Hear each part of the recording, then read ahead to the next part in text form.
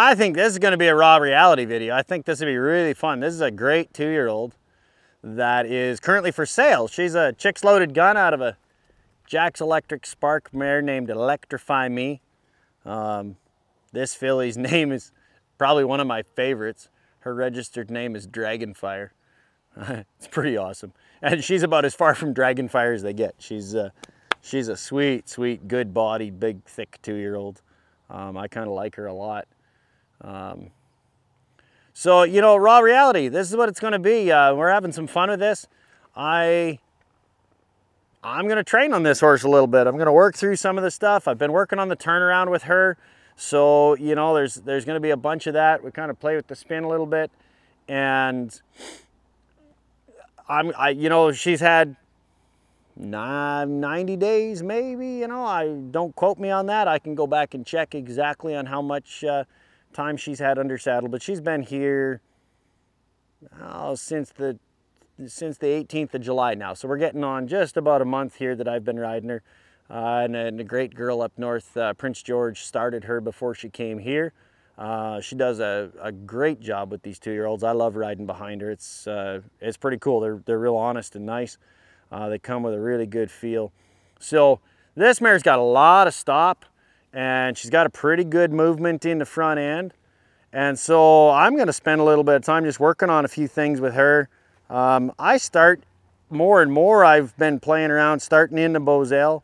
I like the idea of being able to draw on them a little bit. They know the halter, they know that feel because we got them broke as yearlings. You know, they kind of understand, you know, when you draw on their nose like that, they knew that from the ground.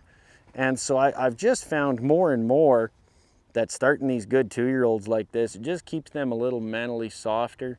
They're not fighting me with their face. They don't get to, you know, messing around in their teeth or their lips or anything like that. So I've been riding more and more in the Boselle and the Hackamore, whatever you want to call it, just with the feeling that I can sort of cup my hands. You know, when you got a good shaped Hackamore, you can sort of cup your hands around that horse's nose and just kind of draw it around a little bit, you know, and they just stay soft and loose. So I'm going to jog this one around a little bit. I'm going to work on the turn, but the first thing I got to do is get her moving her feet. I'm going to jog her around a little bit and just, you know, get her loosened up. Try to keep her between my hands. The greener the horses are for me, the wider my hands are. You see, basically a finished horse, I want to ride it around one-handed. So basically, the greener this horse is, the more I put my legs around it, kind of push it up there, make it get straight up into Boselle. I release her for getting straight, you know. She can go to the left a little bit because I am going left, but I want her to step up and keep her rib cage between my legs, you know, and kind of push her up in that Boselle. When she picks her belly up a little bit, I'm going to release her. You'll see her drop her nose in there, but I'm not pulling her nose down. I'm actually lifting her back with my legs, you know. And so I've got to make sure that she stays focused and just stays with her front feet between my hands. If I start to move my hands over here, she should get her front feet back between my hands. If I move my hands this way, she should get those front feet back between my hands. And as the horse gets broker, you can get to there where you got your hands together and they start to come off that outside rein. Now, right there, you see her lose that rhythm a little bit, and that's where I've started to mess with her. She's got lots of stop, but you got to watch on these good stopping ones already now that they don't start to slow their feet down when you touch their face. Otherwise, you turn the corner, you go to run that horse down or you go to handle it in the circles or anything like that, and you're going to find that they just have that little bit of scotch up on you and quit. So I'm going to start drawing on her a little more, put my leg on, push her up in there, and make her just keep that same rhythm as I draw on her face and leave her alone. And I draw on her face and leave her alone. And I'll draw her around to the left here a little bit, touch both sides of her face, release her forward. You know, the more she gets down there, the more she should get soft enough to just kind of stretch out and draw on her face. I don't want her to go left or right, you know, without me asking. Well, I'm just gonna put my legs on, ride her up into her face a little bit, then let her go. And ride her up into her face a little bit and let her go. And as she starts to stretch down, she'll start to learn when I draw on her face, she goes kind of there, and I can just hang her out there a little bit. She doesn't quit on me for no reason. Try to get her. Now, I also want to step her up from the outside, you see, so I'm going to pick up that outside rein, kind of push her up there with my outside leg. And I want to make sure she stays up and forward. She can't throw that hip against my right leg. She's got to just come away from it and step up there, go forward. Step up there, go forward. I'll help her with that inside rein a little bit. Same thing here, pick up my left rein, reach back with that left leg, and keep her up there and forward. I don't want her to turn. She's got a pretty good turn on her already. I don't want her to turn. I just want her to step up, stay up there and forward. There. When she settles into that shape, kind of chuck her out there. But as I draw that left hand across, she's got to step up. See that? Push her up into that turn. There we go. At this point, I don't want her to fall around with her shoulders when I move my hands. I kind of want her to stay forward. Up there. See, she kind of loses that rhythm a little bit. I'll tell you guys, I'm loving this new Rode mic. It's amazing. I jog around here. I got nothing to think about but training my horse because I know you guys can hear me good. It's amazing. Sorry? Lucas is over there talking and carrying on. So I don't know. I don't know if he said something smart or what. He tries to heckle me a little bit now. It's kind of fun because I can heckle him back on the video and he can't do anything about it. I guess he could edit me out. Just 2-year-olds, you know. Everybody's getting turned in for dinner here pretty quick, and we're out here again on a Friday evening shooting videos. How much fun! So I'm gonna keep messing with her until there. She wants to quit on me. Push her up there. Keep that forward. You see, she's got to keep that same rhythm all the time. I don't care if I turn that hard. Get up there. You know, you see, she kind of quits on me. Don't worry, when we get to turning her around, but I want her to step up in that bridle. Push, push, push, push. When she settles there, good. Draw. See, draw. Now she's starting to stay between my hands.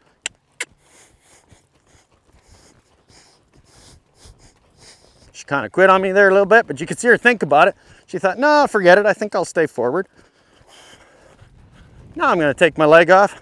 Woo. Woo. I feel like it's going to have a lot of stop, you know.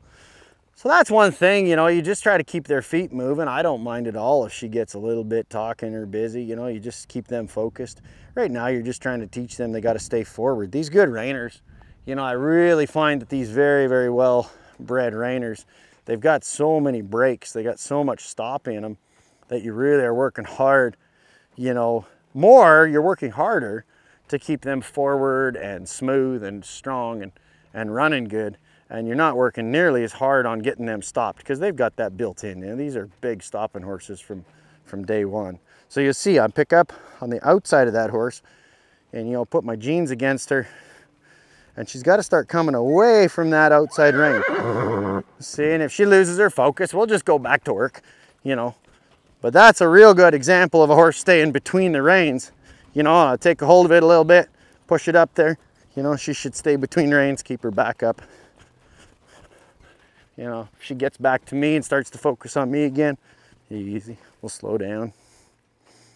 But you see, if I pick up that outside rein and reach back with my jeans here, she should start to get around with that front end pretty smooth. And she knows when I draw on that outside rein, she knows to get her nose there. And I'm going to release her now and go forward because she says, no, I'm good, I'll turn.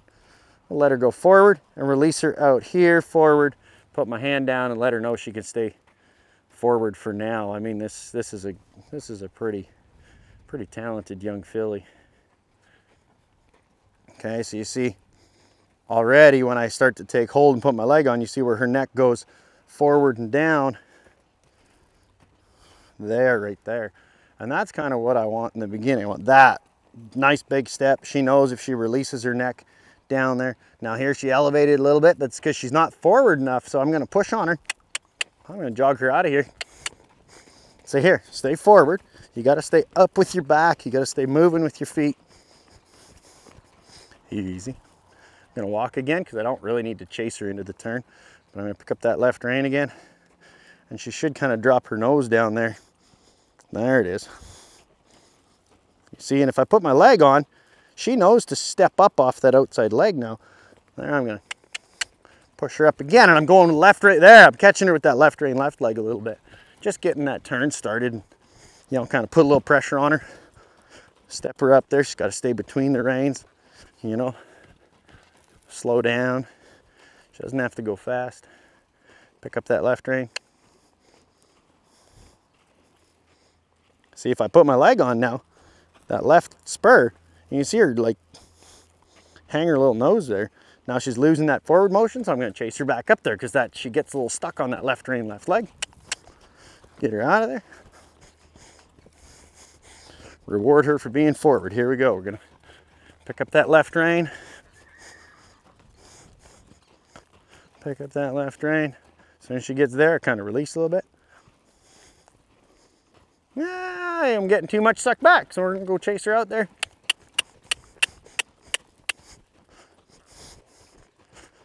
Release her, let her know that forward is good. Pick up that left rein. Push her up there, push her up there, push her up there, push, get up there, get up there. There you go. Gonna walk again.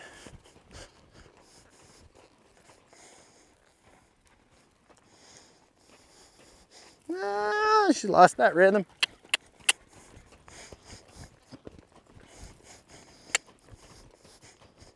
Push her up there again. Push her up there again. And I'm just getting her off that outside rein. I'll help her with the inside rein. Obviously, it's a 2-year-old, but as soon as she starts to bring that foot around, easy. There we go. Pick up that left rein. Can she stay forward now? Yeah, a little bit mentally. She just is thinking out to the door. So I'm going to go do something else for a little bit. Let's see what we got for other ideas and push her up a little bit. I'm going to go, because you never know. I mean, these 2-year-olds, I might go over here, push on it a little bit like that. Just get it real broke in its body so it knows to just keep its shoulders and its rib cage between my legs, between my hands. And chase her up this way. Forward, forward, forward, forward, forward. Get her around. There you go. Forward, forward, forward. I love being able to take hold of them and get them up there and they just stay in that cool shape, you know.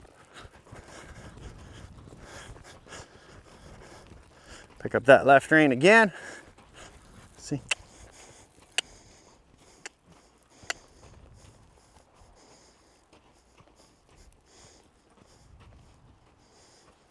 Yeah.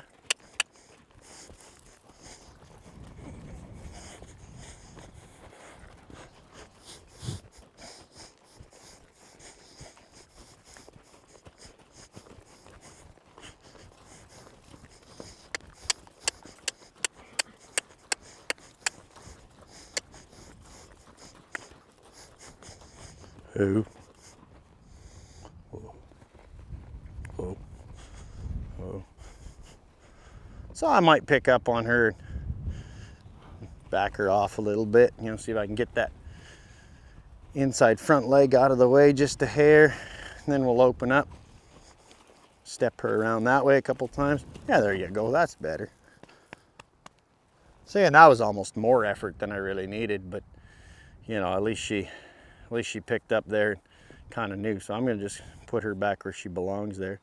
There we go. There we go. Hey? You know, so most of it is just really at this stage for me is getting them really broke, you know. I guess that's the thing, you know, being a reining horse trainer. I mean, I think being a horse trainer at any level, you really have to be an athlete. You know, I've seen a couple articles about that going around. You really have to be an athlete. You got to be able to get in to all those places on that horse's belly and stay balanced in the middle and, you know, kind of push on them. Find all those areas of resistance, be able to take hold, get it soft, release it, you know, get them where they want to stay between the reins, you know. Go over here, push on it over here. You know, if they can take all that pressure, you know, and you're honest and fair with them, I guess it comes back to the same thing. They need to know where to go from the pressure you put on them, and I've said this lots of times. And second, you need to give them enough time to go there. When you pick that hand up, put that leg on, give it enough time to go there. Let it know, oh, that's where you gotta go. Then pick up that right rein. Say, here, now you should go over here. Woo, that's a bad idea. We don't want to fall down. So there was, you know, just 2 sucked back, not enough forward. Push that horse back up again. It's not a big deal. Push it up off that right rein, right leg. You know, pick up that right rein maybe. Woo, there we go. There we go. Now ask it again. Walk.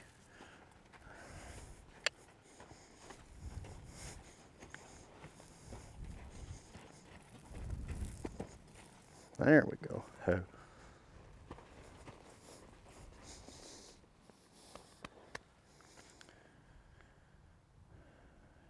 So, you know, most of it's that. I think there's no real magic to getting these 2-year-olds confident and happy. You know, it's like anything else. They need to know what the boundaries are. They need to know what you're capable of doing with them. They need to know their own capabilities. And I think that's the best part. I love this mare. She's so solid, so thick. She feels so good to pressure up a little bit and push on. She takes the heat a little bit. You know, she doesn't get cranky or sour with me. She never really argues with me or wants to fight about it. She mostly just tries to do it better. You know, she's really soft and she moves her feet good. I'm kind of liking this one. So now I'm going to go into that rib cage, but a little bit closer to the front, and I'm going to see if I can't pick her up over here and get a hold of that side of her face and push her shoulder in a counter bend. And again, I'm just kind of on these guys at this point. I'm just trying to find where all the pieces are. See if I can handle it. I'll go over here, see if we got the same thing over here. Put that left spur in, try to push that shoulder around. It's a little more sluggish here, and that's kind of where that turn wasn't as good that way today. Went to turn a little bit, she just didn't have quite that step off that left leg. So it's kind of, woo, see, she wants to go back to the left a little bit there. There we go, there we go. And so it's kind of fun, you know. I'm hoping in these raw reality kind of deals, you're going to see these horses that I've got in training. And, you know, a lot of them will be for sale probably. There'll be horses that are here in the barn for sale, and horses that I'm schooling on every day, and you get to see how they work and what I do to make them look that way, and hopefully you guys get something out of it. You know, I'm just here playing my own game and messing around. I kind of make it up as I go, I guess, you know.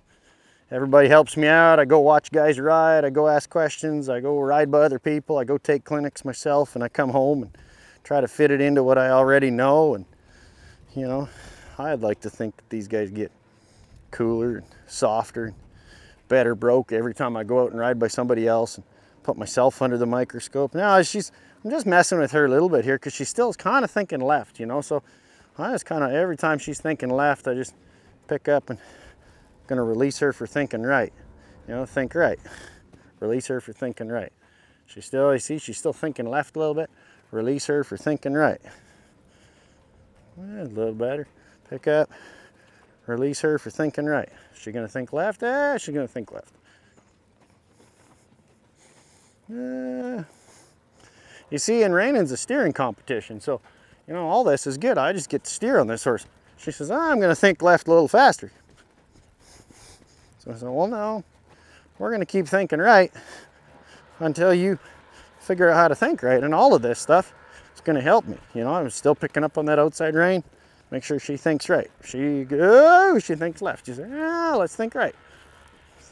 Thinks left. Let's think right.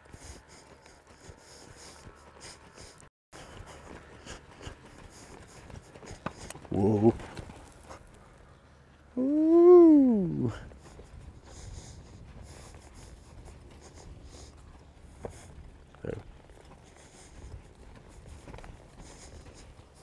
There you go.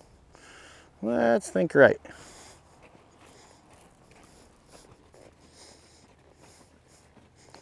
There we go. I'm just gonna let her figure out what I want when I pull on her a little bit. She's kind of elevating her neck there. So, there you go. Pick up that left rein, come away from that left leg, release, there you go. I'm gonna ask her again, see if she can stay soft. Elevates a little bit still. Just draw on her till she doesn't. There we go. Kind of release her, but she's got to keep her feet moving. There we go. Go around to the right again. Try to release her at some point in there. There we go. Draw her back again. There we go.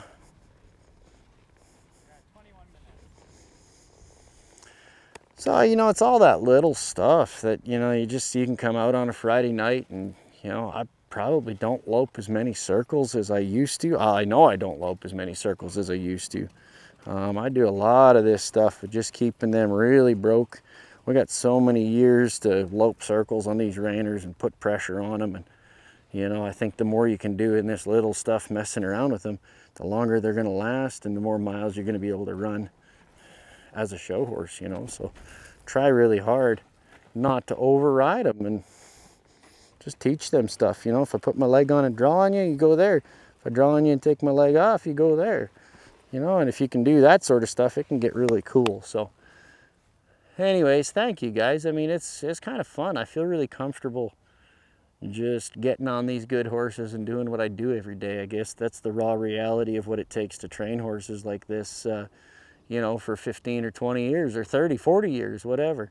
So I want to thank you guys. Like, subscribe. We're chasing the subscribers right now. I mean, it's so much fun and there's so much material to put out there. I think that, you know, I love sharing this. So if you guys can help me share it, hit that notification button. Hey, I'm talking. Thanks, guys. Have a great weekend. Talk to you later.